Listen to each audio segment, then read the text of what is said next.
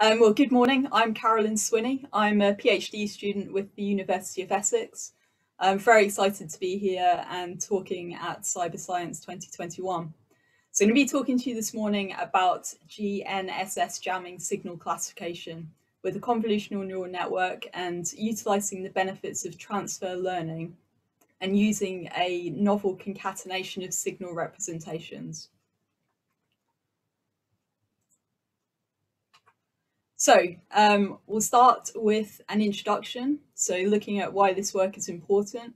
I'll mention some of the recent research in the field, how I'm going to take that forward, explain a bit about the data set, how the signals are represented graphically. We'll describe the process used and the metrics to evaluate performance. Then I'll have a quick look at my results, summarize everything we've talked about. The presentation will be 20 minutes long and there'll be a time at the end for questions. So why is this important? Well, global navigation satellite systems, or GNSS technology, so for example, GPS, Galileo, GLONASS, Beidou, it's relied upon across the world for a variety of applications, and it really is vital for today's economy. Air navigation systems use GNSS. The financial sector relies on accurate timing information to function. And even things like power distribution and rail travel, they all require reliable GNSS signals. In 2017, a government report assessed that the UK economic impact of a 5-day GNSS disruption at £5.2 billion. And if we look into the near future, 5G networks are heavily dependent on it for precise timing to operate. And disruption from jamming would have a catastrophic impact on performance. So the reason why GNSS is so susceptible to interference from jamming is because the signal is traveling all the way from the satellite to get to the receiving device. So if say we think about our phone, by the time it reaches us, the signal is pretty weak at around minus 130 dBm. Now, over recent years, we've seen cars and work vehicles fitted with tracking devices so that employers can monitor employee movements. And this has led to a rise in cheap and small but powerful jamming equipment readily available online to purchase.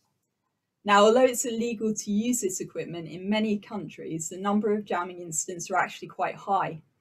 The European GNSS agency did a survey of interference over 2 years across 23 countries, and there were 66,000 significant events which are deemed to have come from jammers.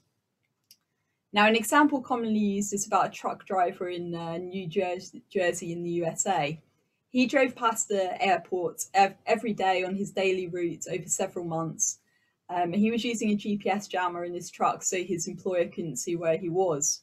Now, unknowingly to him, he was interfering with the air traffic control systems at the airport. So although these devices may be small and cheap, just plugging into a cigarette lighter, they can have quite large consequences. And he was fined $32,000 for interfering with those air traffic control systems. But in this type of scenario, if we could detect the jamming was occurring and classify the signal to potentially help with attribution, these situations could be resolved a lot quicker. Now, the incident at Newark Airport took months to determine that the issues with the air traffic control system were actually due to a jammer. So really the first step towards the mitigation of GNSS jamming is the detection and classification of the signal. So moving on to talk about my research field, using graphical representations of the signals with a convolutional neural network for signal classification. Now, there is work related to this field which uses similar techniques for wireless communications and spectrum monitoring. These pieces of work mainly focus on the use of time domain spectrograms. There are two main pieces of work in the area with respect to GNSS jamming signals. Liniswal and Shah, they compare detection techniques using power spectral density. And what they're looking at is jamming signals which are interfering with the Indian constellation. Now, their work covers detection, but it does not extend to the classification of jamming signals. And then we have Foray et al. Now, they look at jamming classification as an image classification problem by using, again, spectrograms. Now, they produce classification accuracy with support vector machine at 94.9% and with a convolutional neural network at 91.3%. Now, as part of their work, they produced a data set of spectrograms and also the MATLAB files to produce the signals. Now, our work really builds on the work of Foray et al. We adapt the MATLAB files to extract the raw data. We process it using the technique that I'll describe in this presentation. We use cross-validation and also a separate holdout data set to evaluate the model's performance and to ensure that there's no overfitting. So let's talk a little more about the data set. Now, the data set consists of 6 classes, which you can see on the screen. In 2011, Krause et al., they defined 4 classes for civilian jammers. And then in 2019, Foray et al., they expanded this to 6, which includes amplitude modulated chirp jammers, frequency modulated pulse jammers or DME jammers, and narrowband jammers. Now, this is a synthetically generated data set created in MATLAB. Additive Gaussian white noise with a uniform distribution was randomly added to each signal, so that the carrier to noise ratio could be anywhere between 25 and 50 dBHz and jammer to signal ratio anywhere between 40 and 80 dB. Now, the data set is open, you can find a reference to it in the paper. So we've taken the raw data and we're going to look at it in these different representations, which you can see on the screen. Our center frequency is 1.57542 gigahertz. So we're specifically looking at jamming signals targeting the GPS L1 band. In the top left, we have a scatter plot of the raw data. So we're looking at the imaginary and real components of the signal. In the top right, we're looking at the signal in the time domain. So how that frequency is changing over time, and that's called the spectrogram. In the bottom left, we're looking at power spectral density, so looking at the strength of the signal and the distribution of that strength in the frequency domain. And lastly, on the bottom right, we consider the histogram. So we're plotting there the number of occurrences of the real part of the signal over 500 bins to look at the distribution. But what we're looking at here overall is graphical representations with no jamming signal present. So that's our random Gaussian noise that we talked about. That's our background. Now, I picked a couple of others to show you, so we can see really here quite clearly the difference when we add in the jamming signal. This is an amplitude modulated signal, so in the spectrogram in the top right, we can see that signal at one specific frequency, and we can see in the bottom left in the power spectral density the spike. In contrast, if we look at a frequency modulated signal in the spectrogram, again, the top right, we can see those multiple spikes, and in the power spectral density on the bottom left. And we also see a clear difference in both the histogram and the raw constellation distributions. So we constructed a data set containing 1,000 image representations for each class. And we did this for each of the 4 signal representations. And then further to that, we also created a data set, which was a concatenation or a combination of all 4 of the representations. Now, we did this by creating a larger image in Python containing all 4 images and then reducing the size. Now, the data sets were then split 80-20. So giving a total of 4,800 images for use with k-fold cross-validation to try and highlight any overfitting. And then to make really sure that the models could handle new data, a holdout evaluation set of 1,200 images was kept totally separate from that training testing k-fold cross-validation process. So we take the raw signal, we represent it either as a spectrogram, histogram, raw constellation, power spectral density, or a concatenation of all 4. Then we use a convolutional neural network to extract the features from our data. So our forward propagation is stopped at the last pooling layer. And we're taking a signal, we're extracting the information from it that the neural network has deemed relevant, that we call features. And the convolutional neural network that we're using is a VGG16. We're using it pre-trained, so that's us coming on now to the process of transfer learning. Now, transfer learning is where we use a pre-trained network for a purpose it was not trained for. Image processing and object detection is an area which has seen significant performance improvements using convolutional neural networks. So we use a VGG16, which has been pre-trained on ImageNet. Now, ImageNet is a visual database used for object recognition with more than 14 million images and 1,000 classes. Transfer learning is quite widely used and has been shown to be very effective in medical research for diagnosing conditions and the severity of them. So we do the same. We use a convolutional neural network which has had its weights pre-trained on ImageNet. And this means to us that we don't need to train a neural network from scratch. Now, the implications of this are pretty huge because signal data in its raw form can take up a lot of memory, and it can also be quite sensitive to collect. And neural networks are renowned for needing a huge amount of data to train the weights. So we're transferring that learning from the imagery domain to our signals by using a pre-trained network. Now, the VGG16 has 13 convolutional layers and 5 pooling layers. And the fully connected layer, as we mentioned before, from the VGG16 is removed, leaving the output of that last pooling layer to be saved as our features. Now, the VGG16 expects inputs of 224 by 224 pixels, which have 3 channels. And that is how we deliver our graphs to the network. We then feed those features into 3 different machine learning classifiers to evaluate performance: support vector machine, logistic regression, and random forest. Now, we've chosen those classifiers due to the fact that our features are high in dimensionality, and these models are much faster to train. We use 3-fold nested cross-validation for hyperparameter optimization on logistic regression and support vector machine. And then lastly, our random forest classifier is evaluated, which includes its own bootstrapping processes. And the number of trees in the forest we set to 1,000 for our experiments. So we've chosen to evaluate the models that we are discussing here today using the metric accuracy. So if I draw your attention to the right-hand side of the screen, the confusion matrix, a true positive is where the algorithm has predicted the jamming signal was present, and it was indeed present.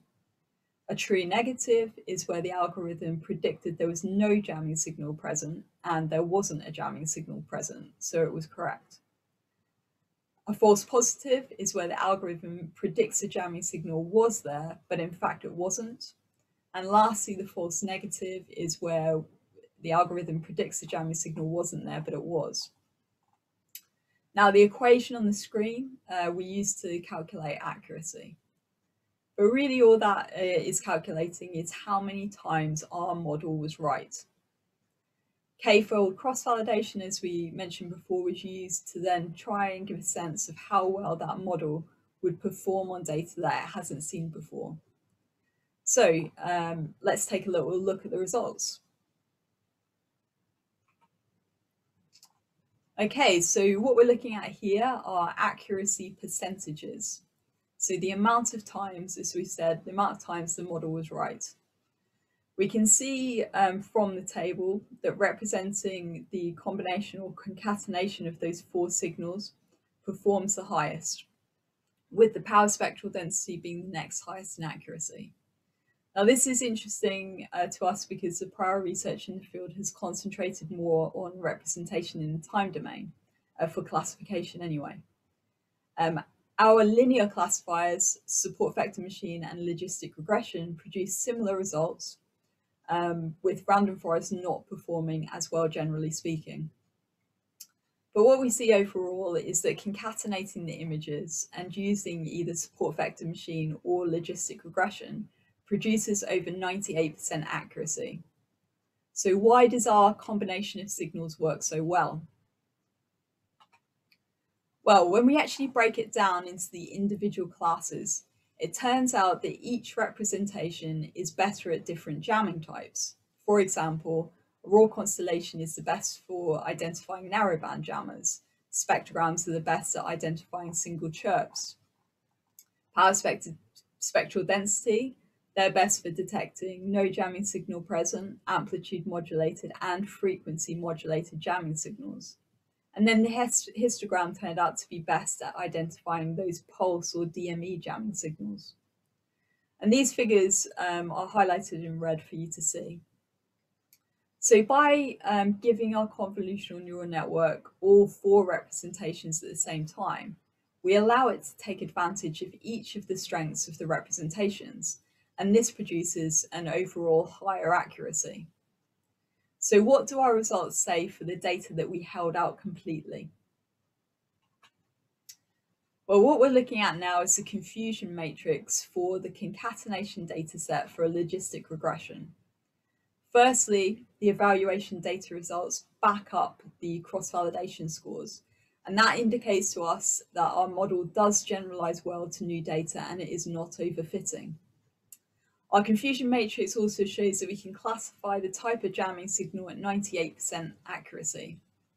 We can see a very slight misclassification occurs between narrowband and chirp signals, between no jamming signal and chirp, and also between AM and FM jamming signals. However, these misclassifications are extremely low. So in summary, we've shown a sort of novel approach to the classification of GNSS jamming signals by considering a concatenation of power spectral density, spectrogram, raw constellation, and histogram representations of the signal.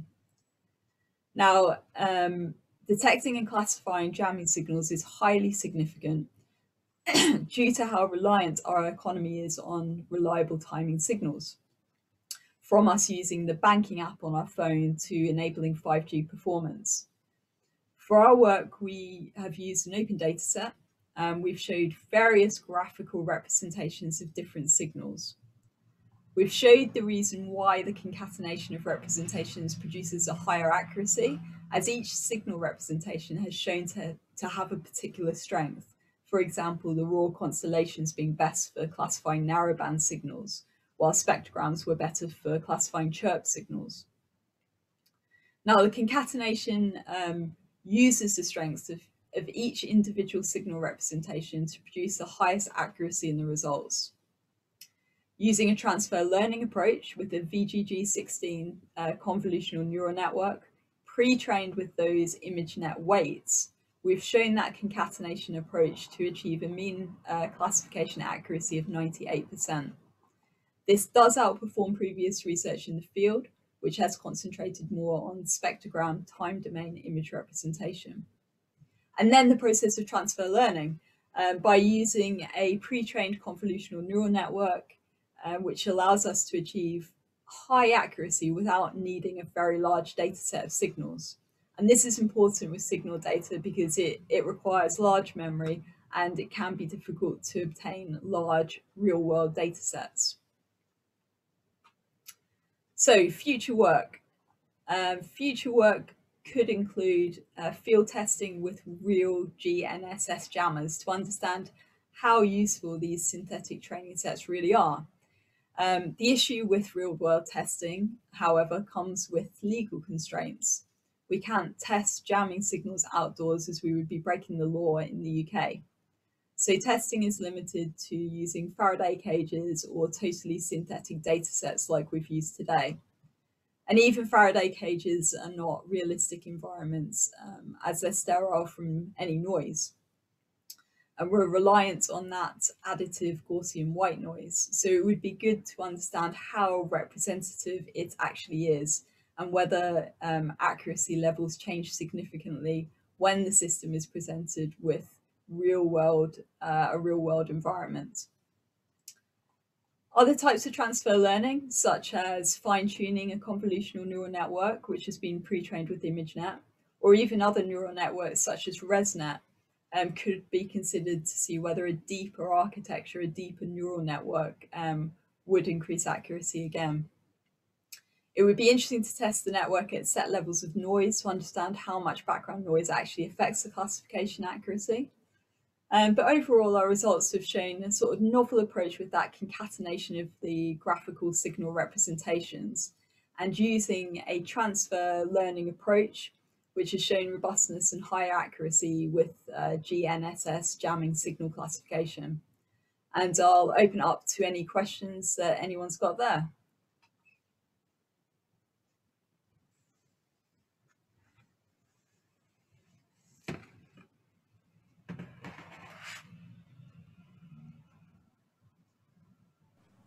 Sorry, I was muted and I didn't notice. So I was just saying, thank you so much for this very interesting, excellent presentation. We do have a few questions for you. So the first is from Dr. Siller. Great piece of work. Did you compare VGG16 with other notable pre-trained models like ResNet 50 or GoogleNet? No, we didn't, but that's definitely on the list for something to try, especially with the deeper architectures like ResNet. It would be really interesting to see whether a deeper neural network would improve those accuracy results again, or whether there isn't any difference. Perfect. The second question is, what was the rationale for k = 5? I think that's regarding the k-fold cross-validation. Did you try 10-fold or less? Yeah, so the rationale for 5 was, well, there's a reference in the paper actually, but there was a document that we sort of found that said that 5 and 10 were, you know, the sort of go-to cross-validation for research. We did try it with 10, but obviously it takes a lot more computational power. So 5 seemed to be a better choice for us. Fair enough. And the last question from the audience is, great presentation. Since your current work relies on synthetic data set, in your opinion, how do you think it will perform on real data? I think you touched this on in the future work, but can you just elaborate a little bit more? Yeah, I'm not sure, to be honest. It will be really interesting to test it, and we're hoping that we might get permission to do some work with real world jamming signals in August. So watch this space. But the honest answer to that is that I don't know. There's different varying thoughts out there as to how realistic the additive Gaussian white noise is. But really, we're not going to know until we can do some real testing, and due to legal constraints and having to get permission to do that sort of testing, it's really difficult to do. There's no data sets out there with real world data. Fair enough. Well, I have a question myself. Did you consider the effect of negative transfer when you were thinking of transfer learning, or you haven't really came across this? Or no, we didn't consider that. No, that's definitely something we can look into in the future. Yeah, fair enough. Just one last question from me. So you mentioned you used CNNs. I think I missed that when you were speaking. So does the data set come in image format, or do you transfer the raw data to images? I transfer the real data to images. So we used matplotlib in Python 3 to create the image data sets from the raw data. Oh, that's fair. So my question then is, do you think that, for example, LSTMs could benefit, given that the data has some temporal relationships, or no? Yeah, I think that would definitely be interesting to explore. I have read about them briefly, but I haven't done any work with them yet. But yes, absolutely would be interesting. And there's work out there with the wireless, communications sort of spectrum monitoring side, with LTS SMs. Yeah, fair enough. I think that's all the questions answered. Thank you again for this excellent presentation. Thank you for having me. Of course, thank you so much and good luck.